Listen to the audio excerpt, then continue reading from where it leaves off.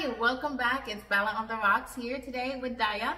Today we are here to discuss Daya hair venture. So let's get to it. So Daya, why did you decide to start your own business?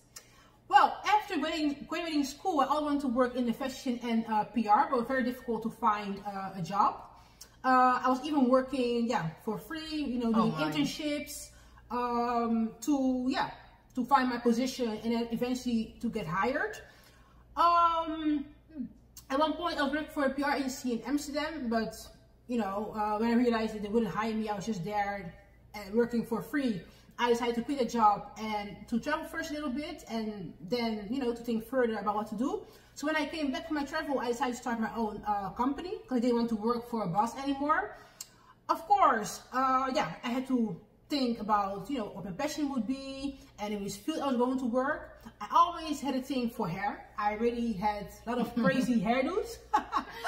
Can you believe at one point my hair was like just this short? I was basically almost bald. So that's why I wanted to go into the hair business, and also in the time the hair business was really booming. Oh, beautiful, beautiful. Yes. So that's why you started your hair company. That's good to know. And where is your hair source from? My hair is coming from India, and I decided to go to India because I really wanted to go back to the source, and to be sure about what I was actually selling. Because before I started, I first ordered some hair online. Well, the hair arrived, it was beautiful, but once I installed it and also bleached the hair, it was just a complete mess. So I'm like, okay, I think we all have experience to relate to that, yeah. So I was like, okay, I want to start my own hair business, but for me it's important to go back to the actual country, to do research there, and then to buy my hair, right away. So of course, India is known for ladies having long and beautiful thick hair. So the decision to go to India was made, very quickly. And also the important fact is India is the only place where the hair is being offered in huge amounts. So the decision to go there was pretty easy. Wonderful, wonderful. Yeah. Well, did you actually face any challenge while you were in India? Well, yes, of course it was already a challenge before going to India because I need to have a plan. So before I made a whole list of companies I want to visit. I also reached out to them actually to let them know that I was coming and to schedule appointments. While I was there, it was a little bit of shock because India is a completely different world. I remember getting out from the airport, it was just a heat that was in my face. Oh my gosh. Also the traffic was completely crazy. I remember my husband telling me, oh, you know what, we're going to rent a car and then I'm going to drive, and I'm like, are you sure? So once we arrived there and we saw this crazy traffic, we were like, he changed his mind. He changed his mind real quick. I mean, he's a great driver, but in India it's just impossible. Traffic is going left, right. If you're not from there, it's impossible. So we end up, just having a little tuk-tuk. That's basically like a little cab that people use to go from A to B. So we, had a tuk-tuk, and then we visited several places. And the thing was very interesting because, of course, the hair business is very big in India. I'm sure. Yes. We visited big companies. We even visited like houses where they just had like a floor where they were doing hair. It was a very interesting experience. And the funny thing is, we ended up buying hair for a company that was not on the list. Really? Yes, because I remember we had our tuk-tuk driver, and at one point, he was noticing that we were looking for hair. So it was end of the day. It was like 5 o'clock. It was cold. It was raining. He was like, I know a company. There's like 1 hour from here. If you want, I can bring you. And I was like, Lord, 1 hour in this little tuk-tuk, and then in this bad weather. But I'm like, we are in India, so we are definitely going to see this place. So we told him, okay, that's fine, let's go. And as soon as I arrived there, I knew, there was going to be the place. Because, it was very organized. They also show us the complete process from A to Z. We also saw the stockroom, everything. It was very neat. Everything was very organized. And then, of course, I saw the hair. That was gorgeous. They told me the price. I was like, yes, you can also deal with this. So then we ended up buying right away 10 kilos. 10 kilos? Yes, oh my God. 10 kilos. And then the most funny part was, of course, we had 10 kilos of hair, but we had to go back to the Netherlands with all this hair. And we all know that as customs, And what are you going to say when you arrive at the airport with bags full of hair? So we ended up buying 2 sport bags, and we had our own suitcases. So we shared it. We divided the 10 kilo of hair. Smart idea. We divided the hair in various suitcases.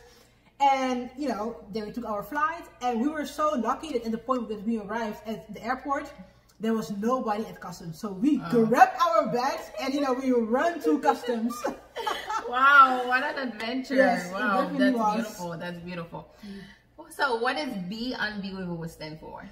Well, okay, of course, we stand for having great quality, authentic raw hair. And we also make custom wigs. We sell the bundles, clothes, and frontals. And also we added hair products to the website. But the thing is, I don't want to be just remembered for selling hair. I also love teaching and inspiring other ladies and gentlemen. So I'm also really focused on teaching. I love teaching. So I love teaching others how to make your own wig. How to curl the hair. How to curl the hair. You know, I also come often live on Facebook and Instagram to share tips, to let the people see how I take care of the hair and what kind of products you use and what you need. And I also like to inspire others to start their own business. Beautiful. Yeah. Oh, that's wonderful. That's wonderful. So how did you come up with the name? Well, so tell us. I'm curious. I'm sure you are dying to know as well. Well, the funny part is, of course, we came back in the Netherlands with all this hair. I didn't have no company name. I didn't really have... So you, wait, let me see if I understand it. So you decided to travel to India with your husband. Yes. No company name. Nope.